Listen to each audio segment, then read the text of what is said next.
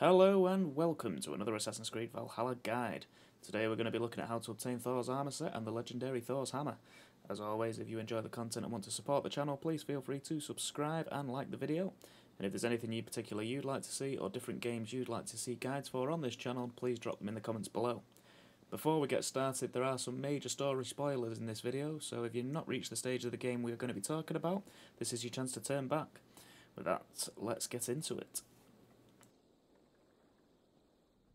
In order to get the first 3 pieces of armour, you're going to have to kill the 3 daughters of Lyrion. These are quite challenging optional boss fights you can find across England, so make sure you go in prepared. These also count towards the mysteries in the regions they are found in, so if you're going for 100% completion, you are going to need to confront these 3 at some point. You'll find the first of the daughters, Gunnaril, in Spalder Fens in Grantabridgeshire. You'll find her in a large arena in a decaying swamp. You start the encounter by examining the corpse that's tied up in the centre of the arena. All of the daughters are capable of producing vanishing duplicates of themselves that will attack you, and their unblockable attacks hit harder than any other enemy you've likely fought up to this point. Making sure you have the brush with death skill before fighting any of these bosses will give you an advantage and a key few seconds to get a few hits in before they start attacking you again. Once you get Gunnaril to half health, she will enter a berserker mode and will release clouds of poisonous gas. So make sure you have your gear configured to resist poison damage before going into this fight. Once you've defeated her, she will drop Thor's breeches and a dagger. This dagger will be used later on in this guide.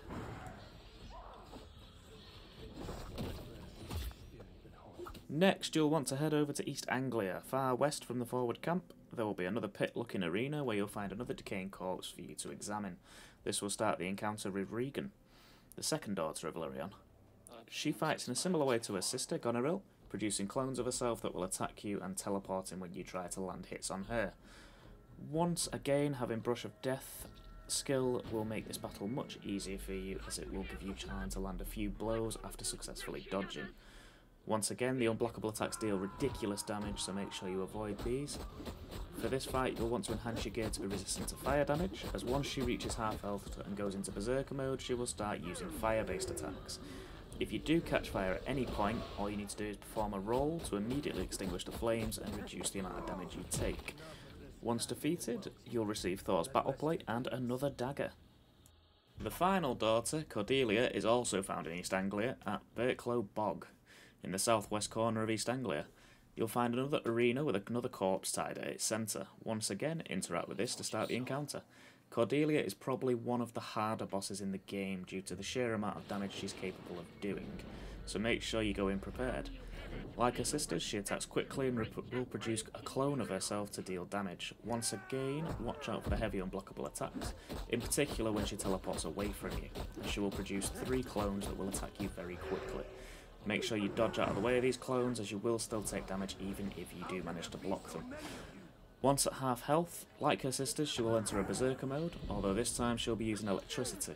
At this point, she may use your thunderbolts that strike all around the arena, and the best way of avoiding these is to just sprint around the arena as fast as you can, making sure you're not locked onto her, as you will end up running through the thunderbolts.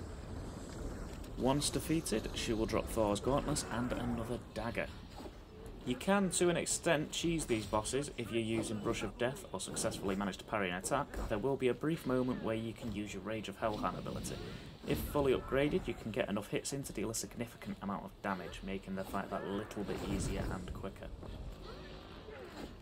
Now you've defeated all 3 sisters, you want to head to this location in East Anglia, where you will find a dilapidated estate. Here there are 2 entrances into the catacombs, one marked on the map as a secret entrance, or if you do find yourself in the courtyard of the estate itself, you can just head down the stairs, which are on the left side of the main courtyard. Both lead to the same place, and once inside, you'll need to follow the passages to the large statue, which will be kneeling down with the antlers on its head. You'll be able to interact with this statue, which will allow you to insert the daggers you've collected from the sisters into the statue itself. Once all 3 daggers have been placed, a new passage will be revealed, and you follow this all the way down to a chest which will contain Thor's helmet.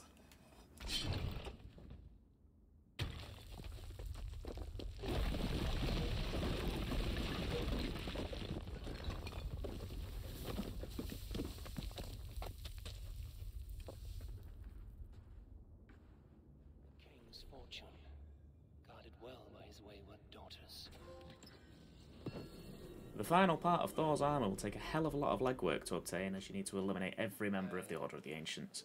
To do this, you'll need to complete the story up to this point and go out of your way finding clues to eliminate the remaining members and zealots. Once defeated, you'll receive a letter from the poor fellow soldier of Christ who wants to meet you. Follow the quest marker to Athelney. Once here, a cutscene will automatically start where you speak to one of the locals explaining you're looking for someone.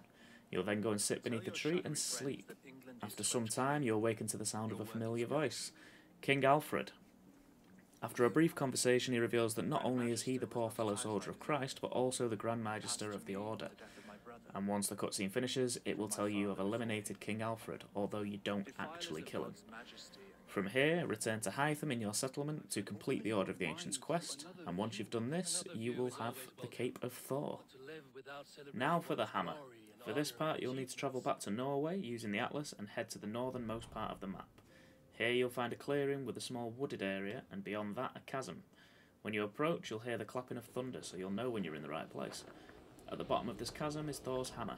If you haven't already got all the pieces of Thor's armour, you won't be able to pull the hammer from the rocks.